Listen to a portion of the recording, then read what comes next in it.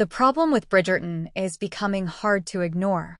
The new season of Bridgerton, in which fan-favorite spinster gossip columnist Penelope Featherington, Nicola Coughlan, finally gets together with her longtime crush Colin Bridgerton, Luke Newton, is just as much of a confection as the preceding two, or three, if you count the prequel, Queen Charlotte.